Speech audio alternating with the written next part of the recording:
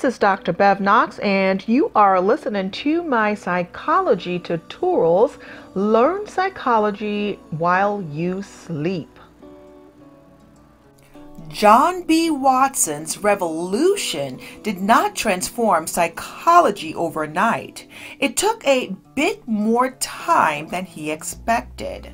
Yet by 1924, a little more than a decade after he formally launched behaviorism, even Technia, Watson's greatest opponent, conceded that behaviorism had taken over American psychology.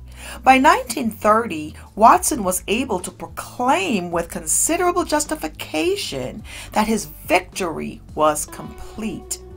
Watson's behaviorism was the first stage in the evolution of the behavioral school of thought.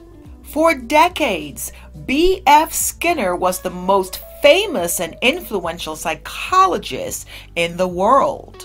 When he died in 1990, the editor of the journal American Psychologist praised him as one of the giants of our discipline who made a permanent mark on psychology.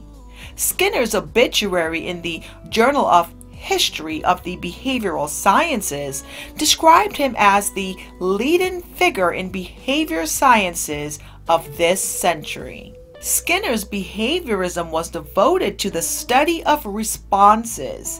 He was concerned with describing rather than explaining behavior. His research dealt only on observable behavior, and he believed that the task of scientific inquiry is to establish functional relationships between experimental controlled stimulus conditions and the organism's subsequent responses. Skinner's society that is based on positive reinforcement exists only in fiction, but the control or modification of human behavior, individually and in small groups, is widespread. Behavior modification through positive reinforcement is frequently used in mental hospitals, factories, prisons, and schools to change undesirable behaviors to more acceptable ones. Think of the child who throws a tantrum to get food or attention. Every time parents give in to the child's demands, they are reinforcing unpleasant behavior. In a behavior modification situation, behavior such as kicking and screaming would never be reinforced. Only more socially acceptable behaviors would be reinforced. After a time, the child's behavior will change because the tantrums no longer work on bringing rewards, whereas nicer behaviors will. Operant conditioning and reinforcement have been applied to the workplace to improve job performance, promote work safety practices, and teach job skills. Behavior modification has also been successful in altering the behavior of patients in mental hospitals by rewarding patients for appropriate behavior with tokens that can be exchanged for goods or privileges. The dominance of Skinner's brand of behaviorism peaked in the 1980s and declined after his death in 1990. Even the famous Harvard Pigeons Laboratory, begun by Skinner in 1948, was closed in 1998.